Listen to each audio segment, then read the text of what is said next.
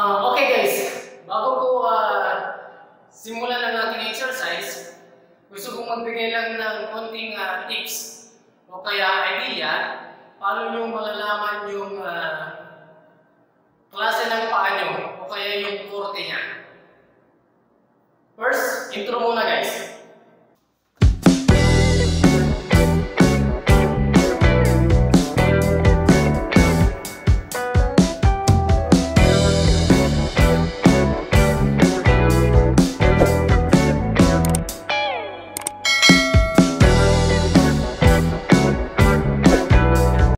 Hi guys, good morning. Nandito ako ngayon para magbigay ng konting tips o kaya knowledge o kaya i-share ko yung knowledge ko sa inyo kung paano nyo malaman kung anong klaseng paa meron kayo. So, base sa aking training at sa aking trabaho ngayon dito sa abroad, gusto kong i-share sa inyo. So, kung nararamdaman nyo minsan na masakit ang iyong paa o kaya yung bewang nyo sa likod at saka sa shoulder, minsan guys dahil sa ating paa yun.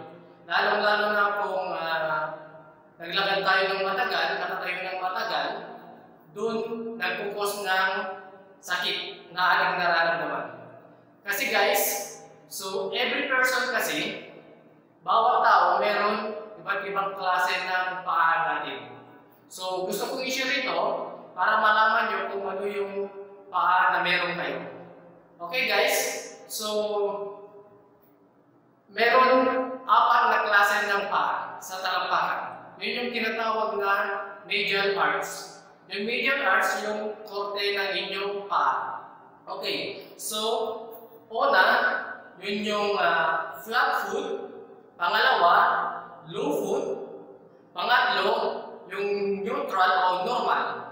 At saka yung eye arch. Yung mataas yung korte niya. Okay guys.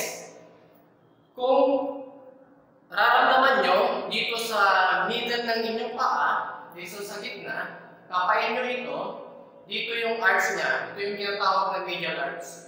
So, kung wala kayong makapan na kunting korte, yun yung flat foot na tinatawag natin. At saka kung meron namang konting korte na nakapanyo, nararamdaman niya, yun yung low foot, merong konting korte. At saka yung medyo may korte na, yun yung normal. At saka kung mataas naman, yun yung naman yung eye arch, yung mataas yung korte niya. Okay guys, kung meron kayong flat foot or low foot, yun yung nagkukos ng more pain na nararamdaman. Kasi yun, kung meron kayong klase ng paa na ganun, yung flat foot, ay yun yung tinatawag natin na overpronation.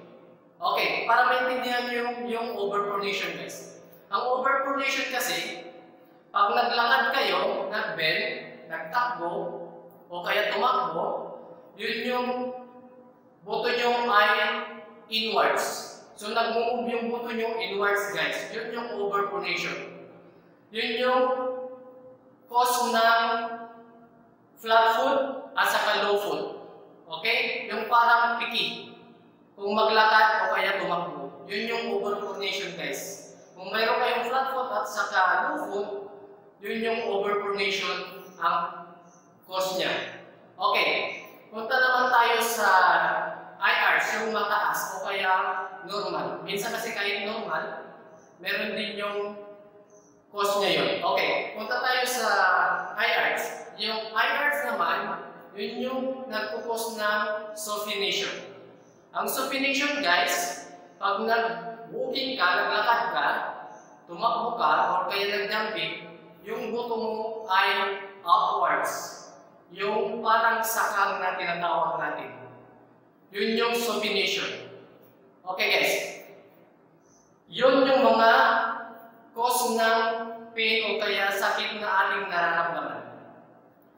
Kung napansin nyo guys, yung linalagay ko doon sa sapatos ko kanina, yun yung gamit ko ngayon na mayroong korte na insole. Yun yung customized insole, guys. Kasi ang arts natin, yung korte ng paa natin, dapat kailangan meron arch support.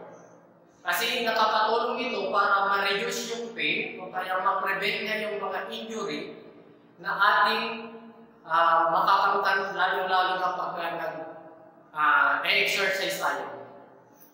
At saka nare-reduce niya rin yung mga sakit ng katawan tulad ng heel pain, knee pain, hip, at saka back pain at saka sa head. Nakakatulong yun, guys. So kung napapansin nyo, yung sapatos nyo sa loob niya, insole, ay flat yun, walang korte. So yun yung hindi maganda minsan. So kailangan mo lang gamitin, lalong-lalo na kung mayroon kang flat foot, low foot, at saka eye arch, yung mataas yung arch niya, kailangan mo lang gumamit ng may arch support. Saka, napapansin nyo rin yung mga tsinelas natin, yung tsinelas. Di ba palaging flat yun? So, try nyo lang gumamit ng may arch support para maging more comfortable yung activities nyo, lalong-lalo na sa paglakad o kaya pagtakbo, guys. Okay, guys, yun yung tips na aking i-share ngayon. So, kung bumili kayo ng insole o kaya tsinelas, hanapin nyo lang yung may arch, yung arch support na tinatawag natin. Okay? So, kung gusto nyo naman na pang-relax lang na tsinelas, bibili rin kayo ng yung Aqua Reflex, yung reflexology, yung massage sleeper, guys. Nakakatulong din yun para for blood circulation, lalong-lalo na kung nakakaramdam kayo ng